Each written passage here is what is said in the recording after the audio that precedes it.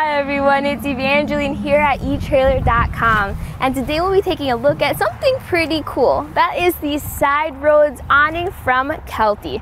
So we'll take a look at some of its different features, different specs, and how it looks on other vehicles right here at eTrailer. So the main thing about the Kelty Sideroads Awning is how it blends versatility and function. So versatility is you can use it on the side or the back of your camper, your vehicles, your hatchbacks, your SUVs, things like that.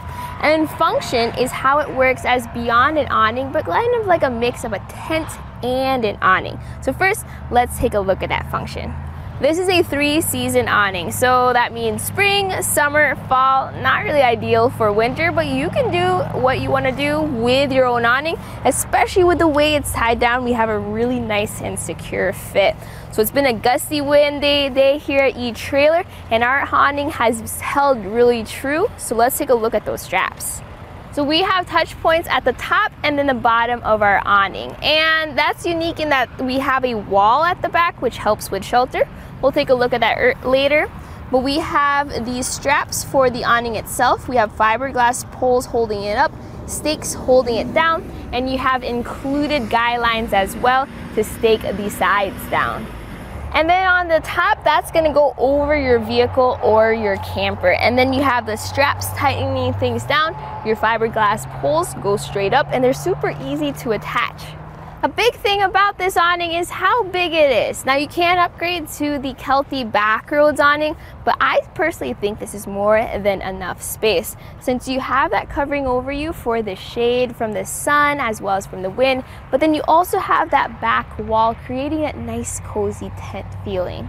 So this awning can fit 6+ people in terms of capacity. Now that's if everyone is standing together, or you can have a couple of your friends just hang out here while everyone's outside playing around. So let's talk about those dimensions.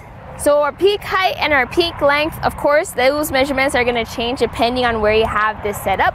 But for peak height, it's from 80 to 108 inches. That's gonna be about 6.5 feet up to 9 feet. And for peak length, where I have it here right now, it's gonna be about 9 feet long. The width of your awning is gonna change depending on how you set it up too, but where I have it right now, from stake to stake, it's 90 inches. So Kelty usually does a really good job from all the reviews I've had to make for them on their products, especially with how things are constructed. So all of our hems and all of our seams here look really good. We don't have any frayed edges since they're doubled over. And this is gonna be made of a polyester material, just like a lot of your other tents. So you've seen it in the wind, but how does it hold up to a quick rain shower? So you can see here how we have it weatherproof with the water just sliding down. Even after pouring a whole bottle of water on the outside, the inside is completely dry.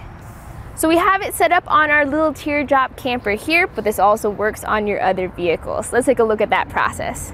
So this is what it's gonna look like off of the back of a vehicle, especially one that has a hatchback like my Prius V. So our hatch is open, we have it attached over the hatch and down by the tires. If you don't have a roof rack, this is also a really good option for you, although you can still load this up without a roof rack onto the side. So this is a really quick awning to set up. It takes about 10 minutes. I can do it by myself. Of course, it depends on the weather outside. Let's take a look at that quick and easy process. So this is what our awning looks like all packed up. So this is how it's gonna arrive. It has its own bag with a strap. The weight of everything is gonna be about 8 pounds by 14 ounces, so on the lightweight side. And then for our dimensions, it's gonna be 22 inches long, 8 inches wide, and 7 inches deep. So start the setup by unzipping your bag, and you're gonna have plenty of space for your awning inside. So you're gonna have instructions, or you can follow along with this video as I guide you through that setup process. What's included is going to be your awning, your poles, and some stakes. So I do recommend grabbing your own mallet. We have them here at eTrailer, as well as if you want to use easier to use stakes than these, you can find them here to add on. Now let's set up this awning by starting with unrolling our tarp.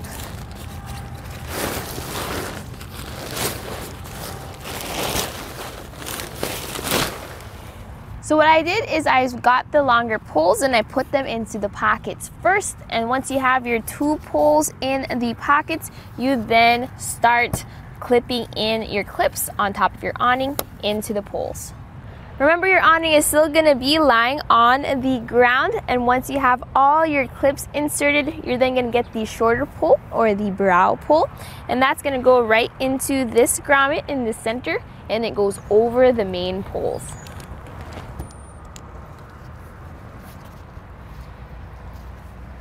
All right.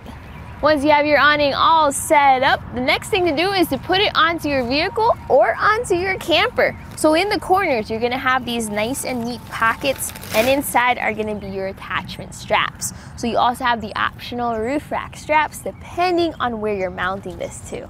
So we have 2 straps hanging here on the edge, and that's gonna change how you're gonna set up your awning. So what I'm gonna do is all by myself, I'm just gonna lift it up right over our roof rack, and then we're gonna strap it down. The first thing I'm gonna do is attach this to my roof rack right over here, tighten that down, and then I'm gonna do the same thing on the other side. Then we'll use these longer straps to bring it tension across.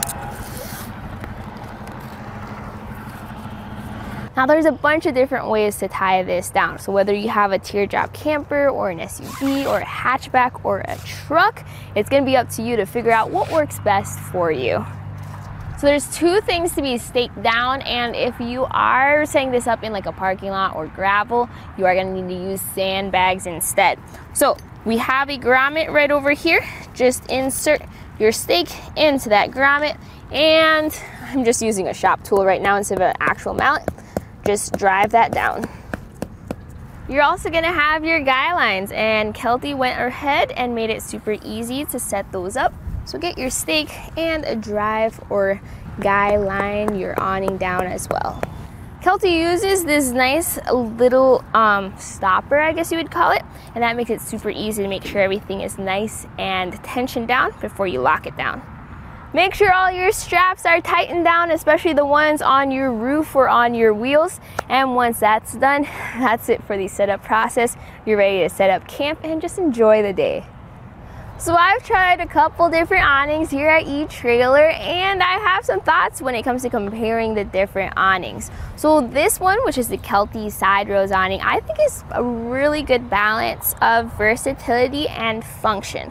If you're not sure what kind of situation you're going to be in, or if you're planning on being in a lot of different types of areas, this is going to be a great way to get a good awning that works all around. If you want something that's going to be more compact, more affordable, and takes up less space, you may want to take a look at the Right Line Gear tailgate awning. Doesn't cover as much, doesn't give you as much shade, but it's really nice and compact. Another one is going to be a larger awning, and that's going to be the Kelty Waypoint tarp. That gives you a lot of tent space, a lot of square footage, great for those big parties and big adventures. Now it's a little trickier to set that one up since it is a big awning, so definitely you have your pros and your cons there. This was a lot of fun to set up since it was so quick and so easy. If you want a stress-free awning, but something that gives you all that shade and all that protection from the wind as well, this might be something worth considering for your different types of adventures. And that was a look right here at our Kelty Sideroads Awning here at etrailer.com. My name is Evangeline, and I hope you enjoyed the journey.